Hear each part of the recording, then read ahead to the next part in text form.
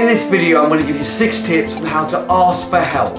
Yes, ask for help. Even if you've got 1 day experience, if you've just started development, you've just started coding, or you've got 15 years experience like me, you still need to ask for help. Code and tech is changing all the time. There's always new things to learn. That's why it's so exciting. That's why it's so great. Every now and then, we all need to ask for help. Tip number 1, what are you trying to do? Explain really simply and clearly the goal you're trying to do. Don't have it really broad. Don't say, I'm trying to build an app. Try and say something you're specifically trying to do. Tip number 2, if you've got an error, share the error. Not the first line of the error, not the last line of the error. Share the full error. When you take a screenshot, don't share a screenshot of a small part of the screen. Include the URL that you're going to. Include everything. Tip number 3, what have you tried? It's really important for you to explain and show what you have tried. Say, I've tried A, it didn't work. I've tried B and I got this. I tried C and this is the problem I had.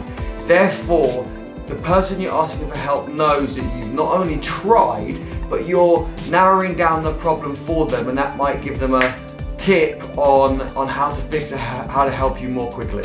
Tip number 4 leads on from number 3. This might help you identify what you think the problem is. Do say, I think the problem is in this area of the code. If you can narrow it down to a few lines or to a function or to a file or a class, then that will really help, and it will show the person that you're asking that you really have tried.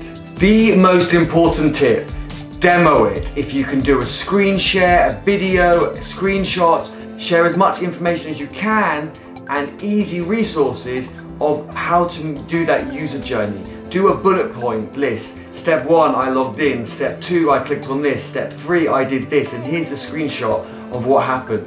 Make it as easy as possible for the person you're asking for help so that they can help you.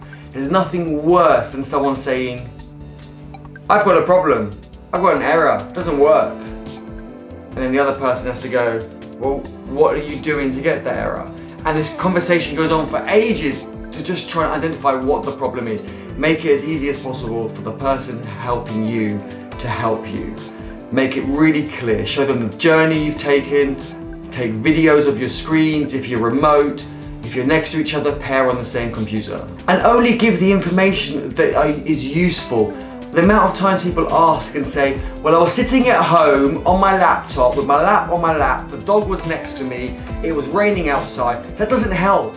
What were you doing on the computer? I don't need to know who was next to you, I don't need to know what the weather was like. I need to know what you did to get to that and the full error that you got. Don't forget to leave a comment below with your tips on how to ask for help. Share the video with your friends and don't forget to subscribe and support my channel.